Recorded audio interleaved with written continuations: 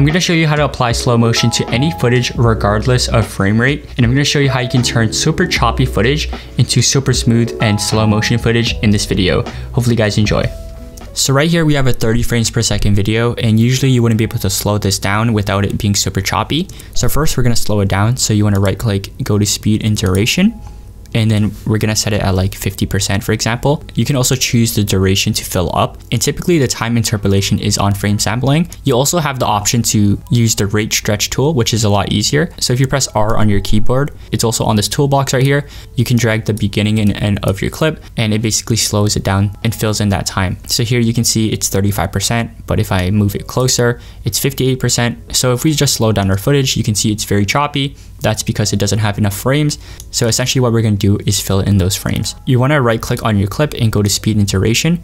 And there's two options that you want to choose. Optical flow will give you the most smooth footage, but sometimes it has some issues where the clip jitters or sort of like glitches out. And I'm also going to show you frame blending because they do produce slightly different results. So if we use optical flow, you can see it's the same thing right now because we haven't rendered it out. So you want to just go to sequence and go to render selection. So here it's rendered out.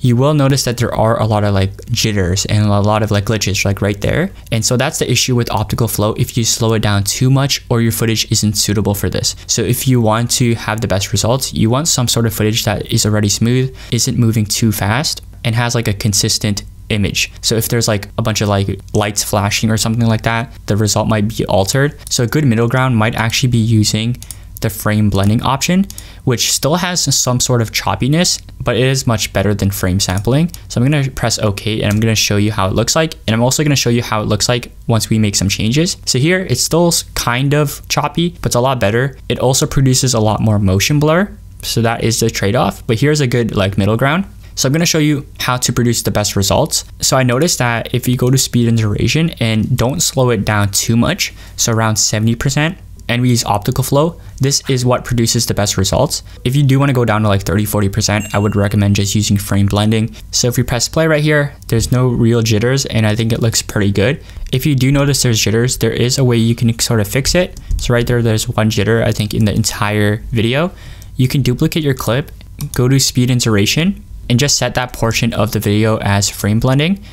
And so if we just cut the sides right here, and we just press play, and maybe we just like fade into this clip right here, you won't see that jitter anymore because we have frame blending on. So that portion of the video will look slightly different, but no one will notice. But if we take this off right here, it jitters. But yeah, that's basically it for this tutorial. Hopefully you guys enjoyed. Make sure to hit the thumbs up button and also check out the end screen for a Premiere Pro playlist to check out more videos like this.